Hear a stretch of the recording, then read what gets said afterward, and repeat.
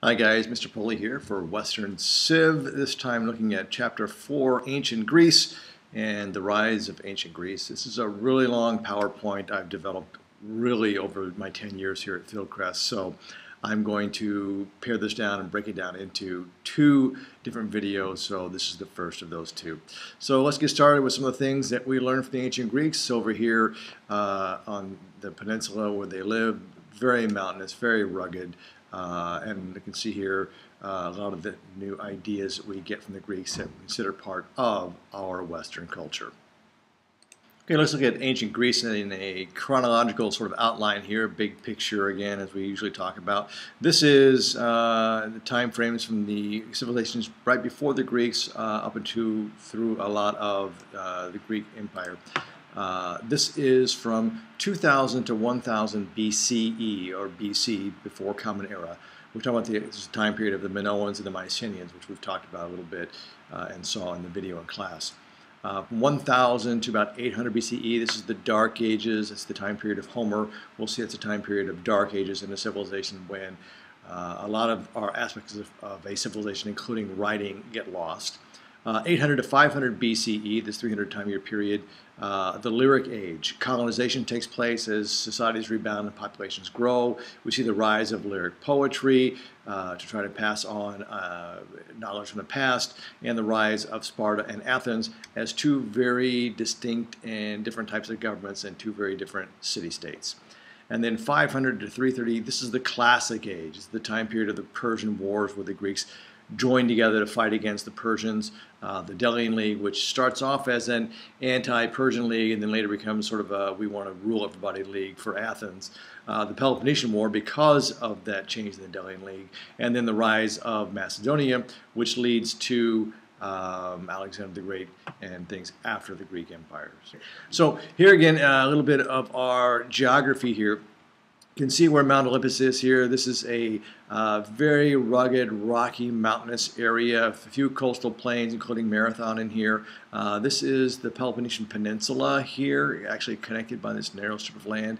The Aegean Sea with literally thousands of islands here.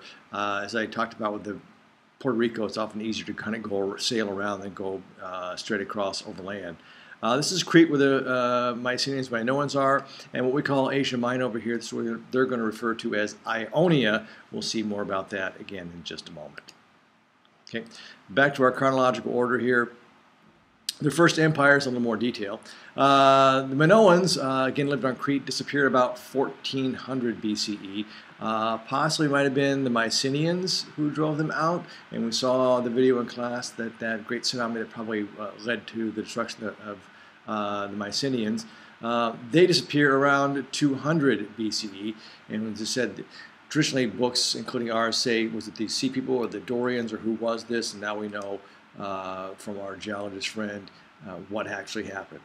Okay, both of these, what's important to know is both of these had been flourishing civilizations, and as a civilization they had literature, trade, art, music, science, all the things that make up a civilization. Okay, so again, they were down here on Crete, to kind of put them into context and a location. We're going to be looking now at what happens in Greece after those folks go away. Okay. The Mycenaeans, it's believed they arrived from Central Europe in this case, which would be referred to as Asia Minor. They built cities with a hilltop fortress. This is an example of one of those. They adopt the Minoan culture, yet they also take it over. Okay, that idea of building on a hilltop, hey, that's for defensive purposes. Make the enemy have to charge uphill. Okay, imagine football players if you're out there. Think on a hot day, all your equipment, and I got to do some running sprints, and guys are throwing spears at me, and not only that, I have to charge uphill to do that. Not a fun prospect. Okay, moving along here, it's about 1100 to 750 BC. The Dorians invade. There's some things going on here that we know about. These guys did have iron weapons as opposed to the bronze weapons that the earlier civilizations had. Stronger weapons, new technology, that helps. But this war and invasions leads to a stoppage of trade and a loss of skills, including writing, craft making, farming decreases, and as farming decreases, that means less food, and less food means our population decreases as well. Okay, continuing on here, Dark Ages. Getting into the Greek Dark Ages, this is a time period of 1200 to 800 BCE. There's that loss of literacy. Almost always what we define in terms of a dark age in a civilization is this loss of literacy. We move away from having large cities back to a village life sort of situation. And in a village life situation we have is they're constantly fighting amongst each other. And there's also then a lack of unity because of our geography, which will lead to the development of several city-states later on.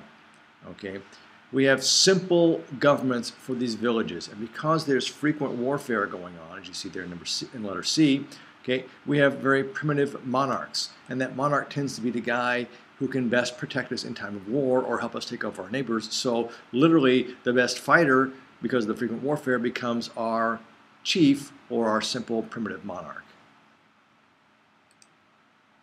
Okay, again, let's keep in mind our geography here, okay, and how it affects things. Oops, what did I hear?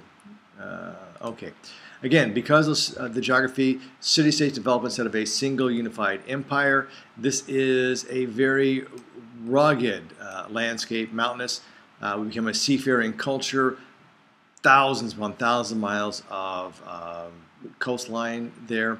And this landscape leads to this idea of isolation, or the city-states, as opposed to consolidation into a single unified empire. Continuing with our Dark Ages, there is some social evolution in the late Dark Ages. Okay, we're going to see some population increases as things sort of settle down and we start fighting so much amongst each other. Population will increase because food production goes up and people aren't being killed in warfare. We're going to see an evolution of folks who are land rich versus folks who are land poor, which is going to lead to an idea of citizenship a little bit later on. Okay, we're going to see the emergence of the aristocracy. These are the land rich, and because they're wealthier, they consider themselves, as I said, to be better than the rest of the people. And part of that is because they have horses. They are the cavalry in battle, and being the cavalry, they are very important in battle. And as such, they think they have more rights. Plus, they get more land. Okay, tension grows, however, and we'll talk about what causes that growth of tension in society. Okay, conquest amongst various city-states is unlikely because we're now going to be evenly matched. Okay, revolution is unlikely because the aristocracy so controls things that we can't get together organized enough to take them over. Okay, so we turn to colonization. Okay. Colonization is a way, the answer that's most often taken, but it doesn't always solve our problems. Okay. Now, in our Dark Ages, our Ionians had reintroduced Greek culture by about 750 BC. The bards, these are singing storytellers that kept traditions alive. It's a lyric age, excuse me, it's the Dark Ages. There's no writing, but by these singing storytellers who keep the traditions and stories to music to help them remember them, they keep the traditions alive. Okay. The blind poet Homer is said to have lived in this time, and as your book said, he is accredited with composing the Iliad and the Odyssey, and that's because we're not actually sure if he's the guy. We'll talk about that in just one second here. Okay, the Iliad and the Odyssey, this is a quest to save Helen of Troy and the journey back after that battle. Okay, Homer, again, this is a blind poet. No one's actually quite sure who this guy actually is, if he actually existed, and if he did exist, if he existed during the Dark Ages. Okay, his stories have a slight memories of the Mycenaean past. Okay, they are, however, a strong reflection of Dark Age and Dark Age society in terms of the levels of society, those haves and have-nots, the aristocrats versus the average person, the land rich versus the land poor. Okay, and again, this is literature from an illiterate age. This is oral poetry. Okay, the rhyme and the meter make the stories, about history and creation easier to remember. Think about that. If you have to remember a poem, you'd have a hard time. Set it to music, make it a song, you guys can remember it very easily. Okay. Again, the stories where people say that Homer did actually exist. His position in Greek life, when did he actually live? We're not really sure, as they said, in the Dark Ages or later, and wrote about the past. We do know, however, that when he was written and his books first came out, they were not particularly well liked, not particularly well respected, although they've become classics now and are still around. Okay, again, the two major works are the Iliad, the story of the Trojan War, and Helen of Troy, who was kidnapped. This is a 54-day period. And the Odyssey, the story of Odysseus and his return from the Trojan War, which takes him 10 years. I'm not so sure he actually wanted to get back. Okay, he was captured several times. Okay, so we're coming out of that Dark Age time period. We've reintroduced culture, and with culture and farming increases, population increases. And these many city-states begin to develop as opposed to being simple villages. Our excess population is sent to live in overseas colonies. The colonies send back food to the main city-state, okay, but we've also lowered our population by sending them off to be in the colonies. And these colonies grow grain, and the homelands can grow export crops like olives and grapes. Other people move to the city center to learn a craft or a trade and become some kind of skilled craftsman. Again, it's that idea of division of labor, the reintroduction of culture and society for the Greeks. Okay. But times are changing now, 800 to 500 BCE. The Lyric Age, again, this is colonization. One of those things is, let me just come all the way down here on this one. Okay, is over here in Ionia, okay, Asia Minor, or today modern-day Turkey. Unfortunately for the Greeks, the city-states get this idea of becoming independent, something we as Americans and former colonies of England know a lot about. Okay, it relieves but doesn't end our political crisis back home in terms of our population of the haves versus have-nots. It does, however, spread Greek people and knowledge throughout the Mediterranean, not just Ionia, down to North Africa, into parts of the Middle East, into Italy, all the way over to France and even Spain, all have colonies of the Greeks. Okay? This promotes trade, and it brings Greeks into contact with older civilizations, including the Persians, and we're going to see that's going to be a problem because the Persians don't like them coming over here and encroaching on what they see as their empire. Okay, here's where a big change in society comes about. Okay, these influences of these older civilizations virtually change every aspect of Greek life. We're going to see, first of all, the rise of tyrants, these guys who come to power during a time of turmoil and rule. Okay, we're going to see an influence on the foreign influence that undermines the aristocrats.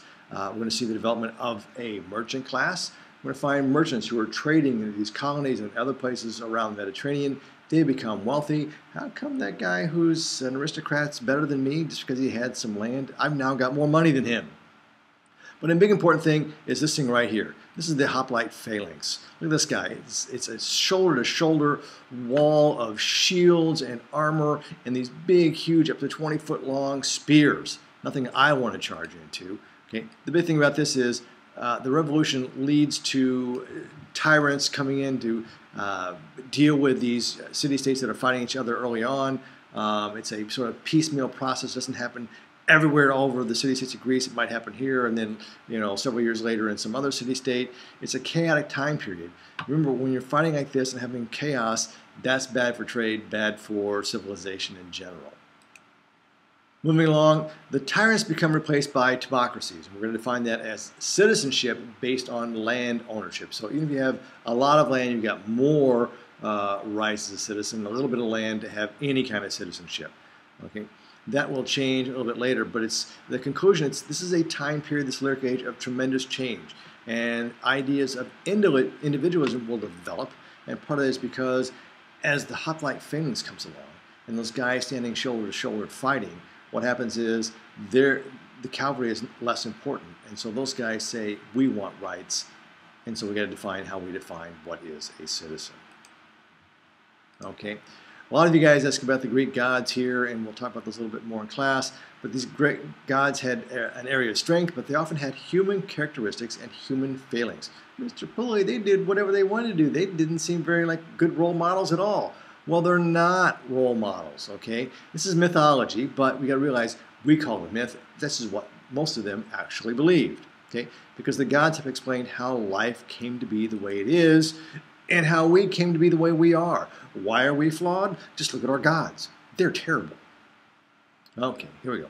The development of the city-states, the polis, okay? The polis, again, this is this city-state, the city, often on a hill, which is the Acropolis, and the surrounding fields, because that's what's going to feed us. Realize that not everyone lives inside the walled city. but in case of attack, we all come in to the city. Okay? From that word polis, we get things like police and politics that we use in modern society. And the Acropolis, this is the fortified part of the polis on top of that hill. Again, this is the wall you have to kind of charge up to. Look how steep that is. Guys up there throwing things at you as you're trying to attack. Not a good situation to have to be in if I'm trying to attack that. That's the idea. Okay. There's also up in this area, and as you get up there, the agora or the marketplace of the polis. This is where meetings are held there, as opposed to simply being a market where things are sold and or traded. Still going on with the development of the city-states. Again, we're talking about this colony, and we're defining that as an area, okay, and another part of the Mediterranean, but it is tied to the polis. We settled someplace else, but we're still part of that original polis or city-state. Okay, again, they sent back grains. It's a way for polis to deal with increases in population following the end of the Dark Ages and the rise of population and the subsequent lack of food for everybody. Okay, but you got to realize whenever we increase food production, okay, we're going to also increase our population. Okay, our colonies trade and contact with other civilizations, and they adopt the idea of coins from the Lydians, alphabet from the Phoenicians. This is that idea of cultural diffusion, adopting ideas from other places. Okay, our warrior kings began to lose power to the wealthy landowners. That's that aristocrats, the aristocracy develops. They provided the cavalry, but as we said, with that hoplite phalanx and changes from there, that's going to be a change. And here they are again. Look at this massive situation. They could also lift those back up and turn if they needed to, not instantaneously, but fast enough for any kind of attack. Okay. Again, this allows our farmers, our foot soldiers, to become more important, so they demand more rights. And middle-class merchants who did extremely well but didn't necessarily have land wanted more rights as well. Okay. This unrest was what led to that development of one man seizing power to settle things down so trade gets restored, and we call that a tyrant. Okay, some rule unjustly, and that's where we get our current word tyranny, and now we refer to someone who rules unjustly as being a tyrant. They use that word to define a guy who seized power to bring order, which actually doesn't sound very unjust. Okay, the tyrants ruled about 500 BCE. Most city-states become an oligarchy where a few wealthy people hold power, or a democracy where power lies in the hands of all citizens. Okay, oligarchies, places like Sparta, which will actually slide back to being a monarchy with a dual monarch, or democracy, the prime example of that being Athens. Okay, citizens took part in the government. Okay, land ownership required. Again, that rule will change a little bit later on. Okay, voting is usually done in the agora. That's up in that area. You see below that broken piece of pottery, that sort of open place. They're climbing up there to do that. Names are scratched on a piece of pottery, an ostrakon, and this is the person who chose. In this case, what we're voting on is you guys get in Athens anyway, for serving in the government by a lottery system. Every person in societies was expected to be able to serve. Okay, every citizen. And if you thought we thought you were doing badly, we could vote you out or ostracize you. Okay, the ostrakan becomes to ostracize. Okay, ostracization. That's what we're talking about. Okay, that's where we're going to stop. I'm going to start with the second video a little bit later on, the tale of two Greek cities as opposed to Dickens' A Tale of Two Other Cities. Ask your English teacher. Okay. At any rate, the two cities we're going to look at, we've talked about a little bit already in class. That's going to be Athens and Sparta. We'll see you then.